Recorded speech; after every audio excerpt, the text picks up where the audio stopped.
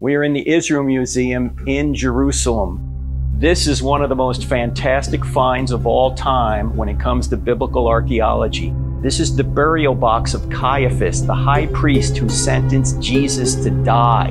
You can see how ornate it is. And on the side of this box, it identifies the remains as the remains of Joseph, son of Caiaphas. There's only one Caiaphas known from history in the first century, the man that sentenced Jesus to die.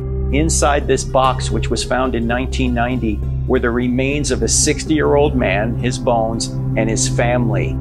This is incredible when you think about the man who sentenced Jesus to die. His remains were right here.